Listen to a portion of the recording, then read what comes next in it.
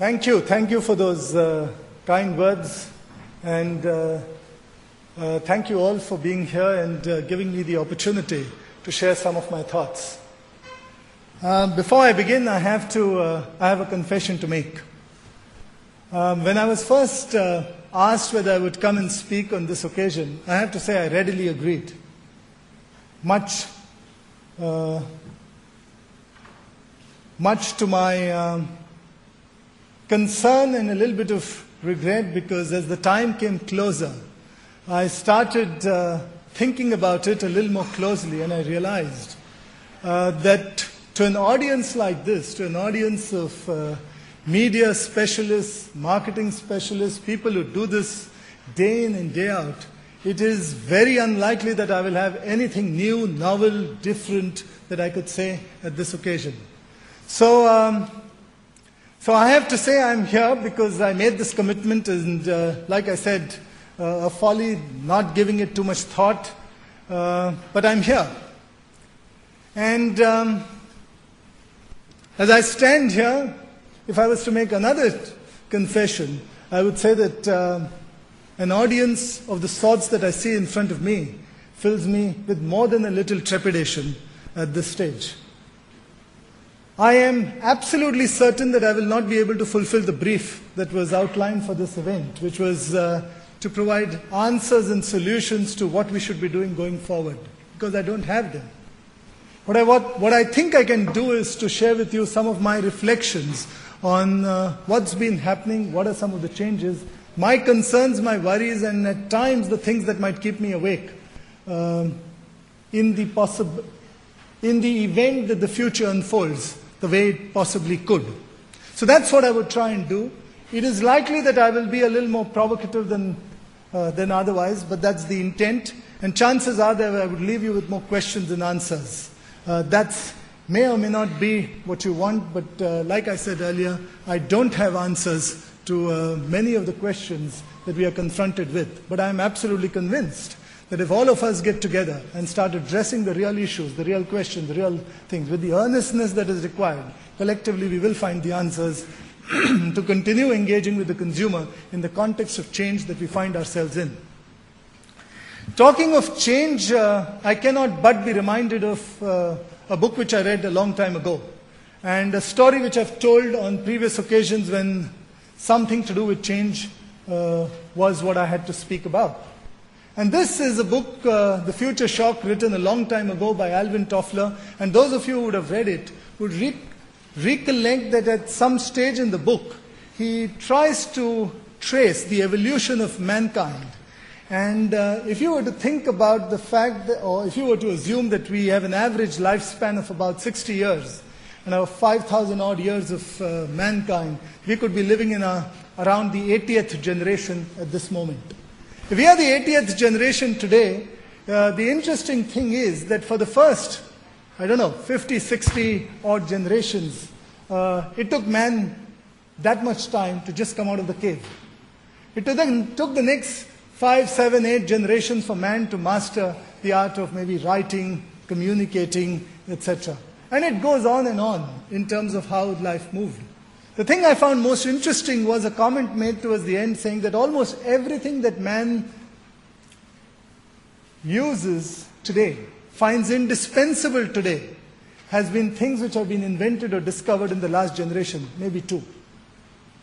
And the rate of change, as you have seen, 50, 60 generations to come out of the cave, the next several generations to learn how to just communicate, and now almost everything that we find indispensable, all having been discovered and invented in 1, maybe 2 generations. The rate of change is only increasing. Nothing since the time I read that book, over the last many years till today, suggests to me that the rate of change has come down. If anything, this exponential rate of change has only increased as we move forward. That's the reality. Now, while this is statistic which we all know, there is a frightening implication of what this says. And the frightening implication of this is that all of what we think is indispensable today will become irrelevant. So before we realize it.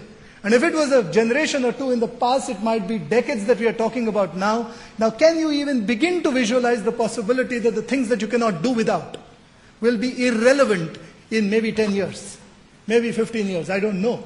And that's a frightening thought, a thought that we don't often confront, and the thought that we don't often acknowledge, because when you are going through this dramatic change, the capacity of the human mind is such that it doesn't really see this. It has a remarkable ability to adapt. So consumers will adapt. The question really is, as professionals who are dealing with consumers and having to find answers to how to engage with them, are we making the changes fast enough to address the changing consumer as we move forward? So that really has been the thought that has been going on in my mind. Now we all know what technology has been doing and how the media landscape has been changing in the recent past. And we all know the digital revolution which is taking place and the role that it will play in our lives, in the lives of consumers. It already is. And therefore, it is not surprising if you were to start looking at how the media space and the different alternative ways by which we communicate with consumers, how digital has found a way in that overall mix that you see there. It's still small. At 4% in the Indian market, it's not large, but we know the rate at which it is growing. And there are several people who are here, and quite rightly so. In fact, why several? I don't think there would be anyone here who is likely to suggest that this will not continue into the future, that the contribution of digital will not keep rising as we move forward, that the role of conventional media as we've understood it will keep diminishing. I think we all realize it. There will be a few amongst us who might be even bolder, who might be bold enough to say that this will go on at a rate which will make digital possibly the largest media, overtaking the traditional media like television and print, etc. Now, for those of you who wonder whether that's possible, indeed it is. But it is a bold statement. It is a bold statement because it hasn't yet happened in the United States. It hasn't yet happened in markets like Japan. But it has happened in a market like the United Kingdom. Digital has overtaken television, it has overtaken print, and has become the largest medium through which advertisers are engaging with consumers to communicate what's going on, to engage with them and inform them about their brands, their offerings, etc. So it's happened there. The question really is, can it happen here? And like I said, there are some people who are bold enough to predict that it could happen in a market like India, and possibly sooner than we realize. Now, there could be others who may have different points of view, but I don't know of anyone who will disagree that the trend that we are going to see going forward will be one where this will keep increasing over a period of time. And therefore, I think there would be a reasonable consensus around the fact that mainstream media and its preeminence, as we've seen it, and its role in building brands and engaging with consumers will come down, whether we like it or not. How rapidly it comes down is the only debate that some people will have, and I've told you what some people think might happen as we move forward. Now, I just want to now think about and share with you one or two perspectives which made me reflect in terms of what could happen. And I want to think, and I want to share with you an example that we've lived with over the last 10 years, which gives us a sense of what technology can do when it hits a sweet spot of a real consumer need. And that example is one of telephony. And we've heard of phrases like leapfrogging, technology leapfrogging, moving to the next generation, etc. And the best example I can think of is what's happened out here. Now, for an audience like this doesn't require any explanation.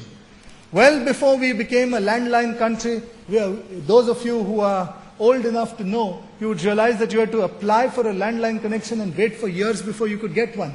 From that stage onwards, we didn't even get to universal landline access. We've leapfrogged and got into mobile technology. What led to that were two things. A, the need to connect was huge. That's a basic human need.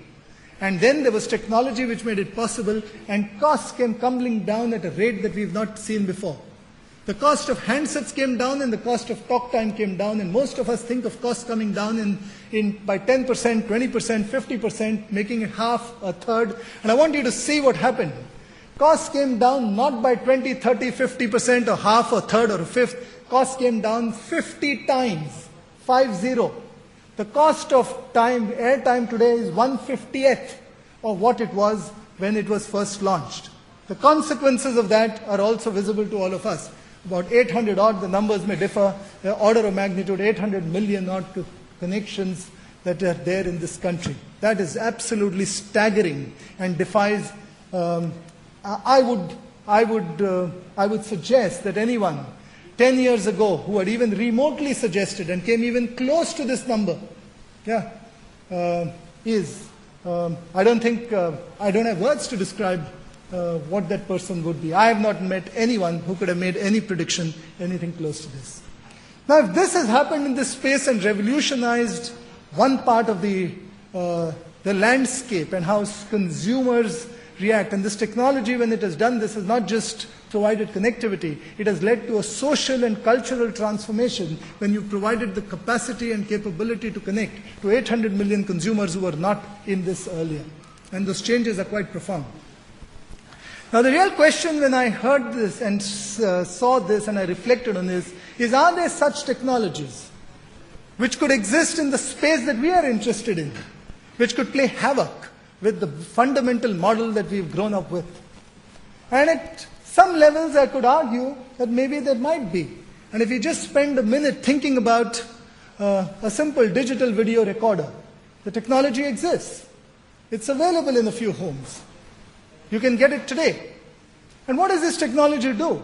It simply provides the power of what to watch, when to watch, and how to watch, and shifts it to the consumer and liberates the consumer from the normal model of having to be dependent on schedules which are published and broadcasters will send you what they want to send you at the time they want to send you. That's really what it does. I have to say that it's changed the experience in our lives, in my life. I don't know how often I watch live television. I have things recorded, and we watch it when we want to watch it. I can pause it, I can record it, I can review it. It's just remarkable in terms of the change that has happened. And yet, the truth is that the change has happened in a few homes. It hasn't materially altered something because if it did, the implications would be quite serious. And I'll tell you what, while it offers a tremendous consumer value along the lines that I talk about, the consequences of this are quite significant, which I haven't touched about, which is that ever since this has come in, the amount of advertising that has been seen in our homes is close to zero. It's close to zero. Because why would I want to watch advertising when I'm sitting to watch a program? I might be in that business and I might want to see that, but as a consumer, when I sit and watch a program and content on television, I don't want to be interrupted by a capsule of ads which are going to come in and take away from the joy which I had in seeing the program. This allows me the opportunity to do that, and I do it, and I occasionally see ads because I'm in that business and I want to know what's going on. But my wife, my kids, they wouldn't want to see any of that. And that's a scary thought. Thankfully, it's only happened in a handful of homes because it's still an expensive technology, relatively speaking. Now imagine the possibility that what you saw in telephony, mobile, where costs came down 50 times in a period of 10 years, 50. What do you think would happen out here? What if the cost tumble? I think it costs the DVR about 4,000, 5,000 rupees today. What if it came down to 400? What if it came down to free? What if it became a standard feature in every set-top box which was loaded in your home? Can you imagine what would happen? I don't know of any consumer who would willingly say, hey, I love being interrupted in the favorite program that I'm watching to watch the television commercials that you're showing. I don't know of them. Now, this is a frightening thought. And those of us who believe that it can't happen, it can happen, and it could possibly happen sooner than we imagine. Why would what happened 50 times reduction in mobile telephony costs and airtime costs, could something like this happen over the next 5 years in India? And if this happened in the next 5 years, what does it mean? It simply means that the 30-second commercial with which we have grown up with many of whom we've earned our stripes, the scheduling, the planning, and everything else that goes along with him, will become history. History in the way we know it. Yeah? And that's really the very frightening thought that I want all of us to confront with. Now, if you feel that the opening session of this conference is just going downhill in terms of what it means and there is gloom and doom, there are some things which are unchanged. And I think it's just as important for us to reflect on what that unchanged aspect is. In many ways, just because a consumer is in control of what she watches and when she watches does not mean that it eliminates the need for her to be informed, to be made aware of the different brands, the different offerings, the different things that can improve her quality of life. That need remains. If anything, I would argue, given the proliferation of brands and choices which are taking place in this country, that need will increase. She will need to be made aware. Only how you engage with her and what it takes to do that will undergo a change.